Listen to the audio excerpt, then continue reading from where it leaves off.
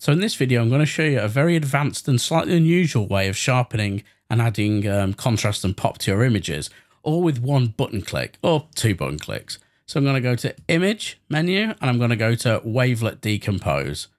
That option there, which most people probably doesn't even know exists or what it is. Click on that and it's going to split it all into this folder. So we've got a folder now called Decomposition. It's done this automatically.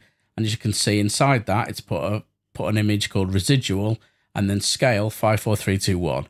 Now I'm going to turn off our background layer just for the moment.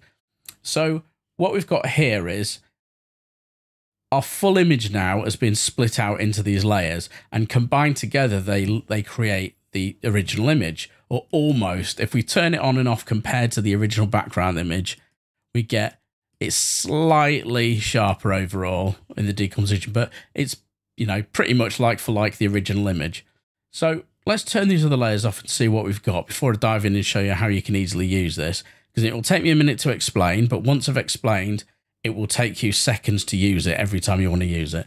So the residual layer, think of this as just like most of your color tones and really, really broad details that are kind of represented in color, like you've squinted your eyes, I think. And if I click on scale 5, which actually is these layers here, scale 5 to 1, are on linear light, set to 50%.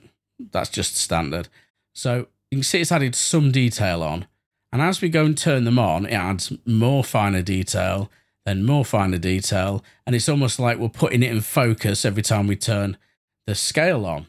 And if we do it the other way around, and we start from 1, you can see it looks very strange because we're now, basically, 5 is the biggest, broadest detail that we're adding on top of our colours.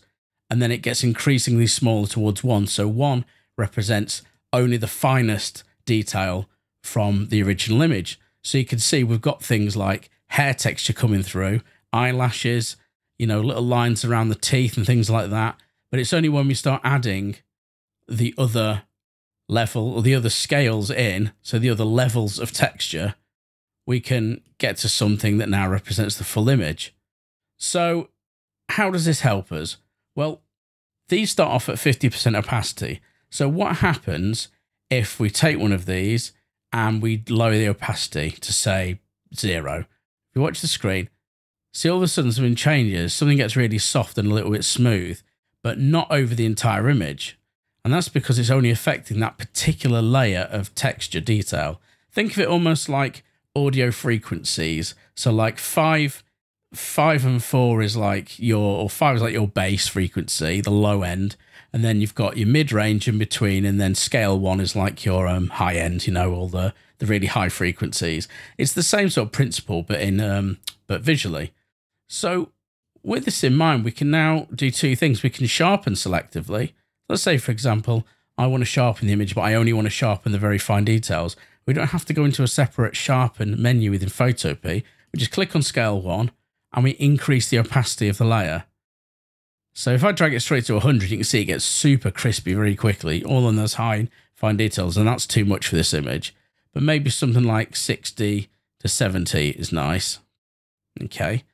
I mean, at the same time, if your image is over sharp in those tiny areas, you can lower the opacity to actually knock some of that off and selectively blur just that high frequency of detail. So it's pretty interesting. So I'm going to leave that on that. And if we go down more towards the lower scales, like the ones at the bottom here, 5 and 4, if we increase the opacity on those, it's going to do an effect similar to clarity in Photoshop or in Camera Raw filter in Photopea as well now. So if we increase that, you can see it increased the contrast and the saturation, but not over the high detail. So not over the high detail. So what made it really crispy and sharp on scale 1, doing the same increase on scale 5 has just given an overall broader sense of depth and contrast. And we can obviously play around with all the ones in between. And if we think there's an area that's too harsh, we can take the opacity into the negative a little bit. And you see what I mean. You can have lots of fun with this. And obviously you can selectively mask bits on and bits off and things like that. So it's very interesting. And obviously it's taken me quite a while to explain that, But just to show you again how easy the process is once you know what you do, it's very simple. You open your document, you go Image, Wavelet Decompose, and then you choose one of the layers and you just adjust the opacity up or down depending on if you want to sharpen or soften that particular layer.